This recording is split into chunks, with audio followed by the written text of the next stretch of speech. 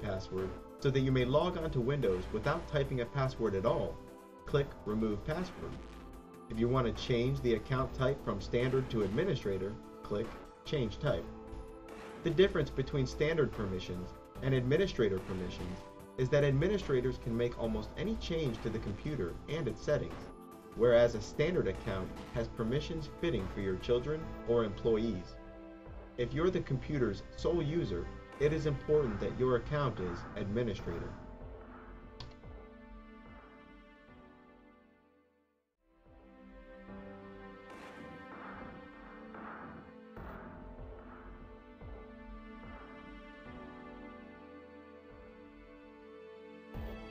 Video comes up often in modern computing. Often we are inclined at some point or another to watch a video or listen to a song we've downloaded.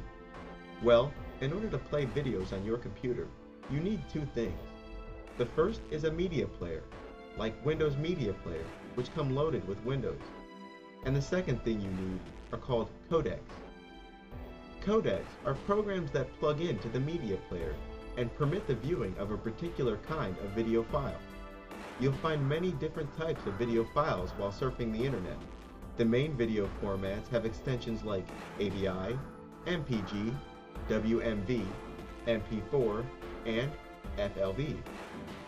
Codecs also tend to be completely free and are usually downloaded in packages.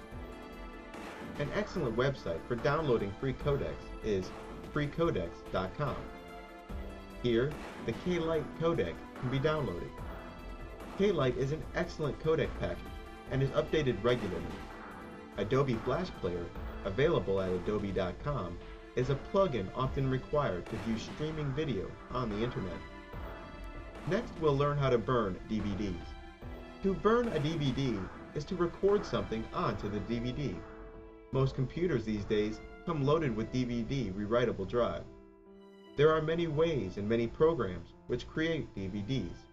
The easiest way is to insert a blank DVD into the DVD drive. Then, go to My Computer and attempt to open the DVD drive. Usually, a window appears asking for the title you want to give to the DVD. Give the DVD a name of reasonable length. Then click Show Formatting Options and select Mastered File System or Live File System. I recommend Mastered File System. After all of this, you're given a blank window, and it is to this blank window will you paste all of the files you intend to record onto DVD. Recording information onto a blank CD is done exactly the same. The DVD has a storage capacity of 4.3 gigabytes, while the CD has a capacity of only 700 megabytes. Retrieving the total file size of many files is easy. Simply select all of the files, right-click on one of those files, and then click Properties. A window appears telling me that I have selected 8 files, and that the total file size is 5.3 gigabytes. Since I'm trying to burn a DVD, and since DVDs only have a capacity of 4.3 gigabytes, it's obvious that I'll be forced to remove some of the files so that their total size of all of the files is less than 4.3 gigabytes. So, I begin selecting and removing files until all of the files can fit onto a single DVD. Once that's done, click Burn to Disk or Close Session.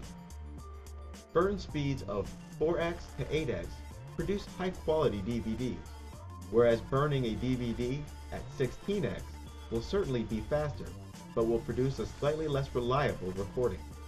It is also worth noting that cleaning CDs and DVDs before putting them into the drive increases the drive's speed, reliability, and lifespan.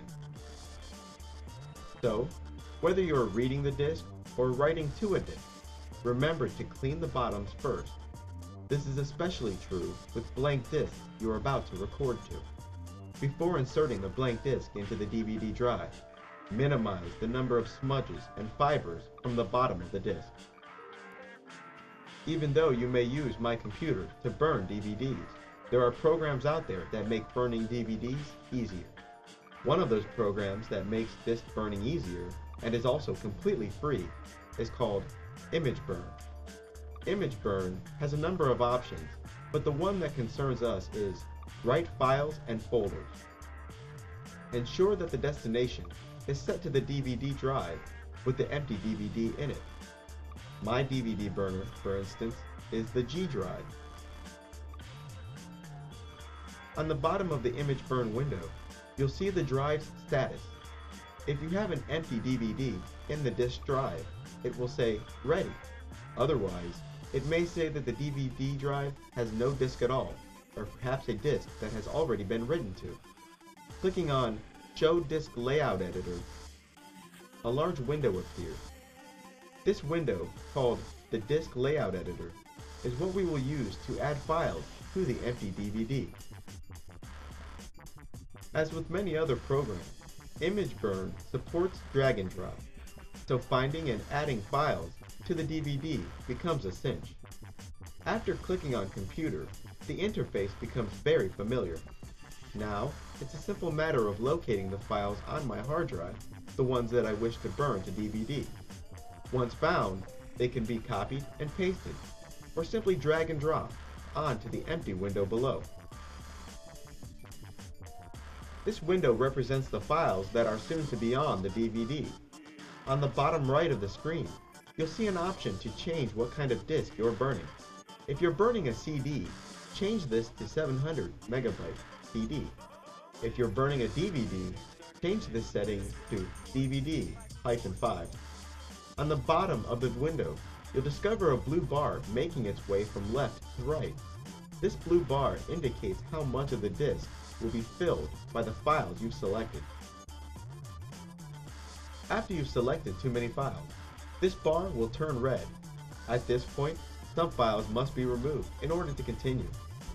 Once the selected files fit within the confines of DVD capacity, which is 4.3 gigabytes, you are ready to create the disk. Close out the editor window and open up the Device tab. An ideal setting for speed is 8x, and in the Options tab, you'll find a file system setting. An ideal selection is ISO 9660 plus UDF. Under the Labels tab, one may assign a name to the disk. By clicking on an unlabeled icon below, the disk burning process is started.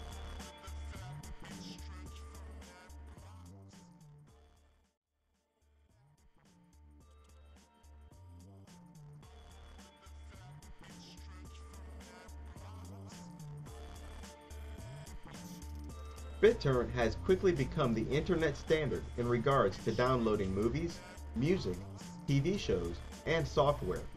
This revolutionary system allows regular computer users to share files and folders with each other without the need for a website. The first thing you need to begin downloading from BitTorrent is what is called a BitTorrent client. There are many BitTorrent client programs out there, and almost all of them are completely free. But the one I recommend is U-Turn. Now that we have downloaded a client program, we can now go find things to download. In order to search for files to download, we need to go to BitTorrent search engine sites. Simply typing in BitTorrent search into Google brings up a ton of sites which claim to be BitTorrent search sites. My favorite is the piratebay.org. The search interface is pretty straightforward. Here, I type in what I'm looking for. Then I specify what kind of search results I'm looking for. If I'm looking for music, I select music. If I'm looking for movies or TV shows, I search for video. If I'm looking for video games and other software, I select application or video game. Let's say I'm looking for videos. After finding the video and clicking on it, I'm brought to a screen with various information regarding this particular download. The first thing to take notice of is the size of the download, which is stated in the notation system discussed earlier. In this case, the download is 699 megabytes, or 699 million bytes in size. The second thing to take note of is the number of seeds and leeches, sometimes called seeds and peers. These two numbers comprise